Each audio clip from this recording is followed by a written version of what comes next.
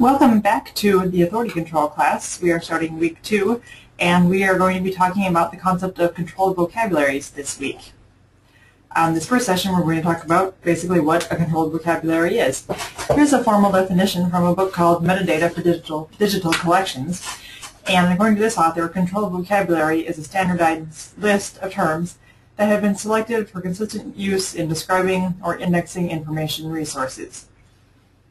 So basically, you'll see this is basically the same definition as the authority file concept we talked about last week, and we will continue to talk about concepts like this. But basically, it's making sure that everybody's using the same terms for particular concepts when you do authority control, whether it's for subjects or name authorities for authors or things like that. Next, we're going to talk about 4 different features of controlled vocabularies and why they work for our purposes for authority control. One feature of controlled vocabularies is that they provide ambiguity control. This refers to the fact that the same word can mean more than one thing, and if you have items about both of these things in your collection, you're going to want to be able to distinguish between the different uses of the word. For example, Mercury could be referring to the planet, it could be referring to the metal, or it could be referring to the Roman god. And so a controlled vocabulary should have a way of dealing with these different concepts.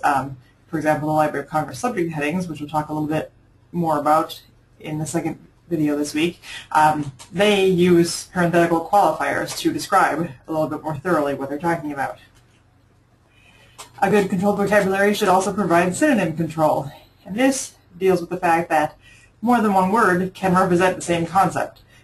Some people, when they're referring to things that drive down the street, they call them cars. Some people call them automobiles. The controlled vocabulary needs to decide which term is used and direct a cataloger to use the correct term when they might try and look up the incorrect term. So if the established term is automobiles, then you will be told to use this term for cars and also to use this term instead of autos, for example. A controlled vocabulary also has hierarchical relationships. This means that there is a use of broader and narrower terms. So if you look up a term, you will sometimes see a broader term that it's included in case you want to reevaluate and see if your subject is really a broader term. And it also has narrower terms. So for example, again, our term automobiles has a broader term of motor vehicles, and for example, among many, I'm sure, narrower terms of antique and classic cars as well as sports cars. And lastly, a controlled vocabulary usually has some kind of associative relationships. This is the use of terms that are related in ways other than broader or narrower.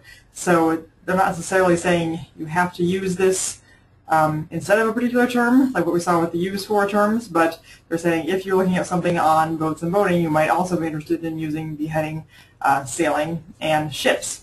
So cross-references are provided in that way. So those are a few characteristics of controlled vocabularies.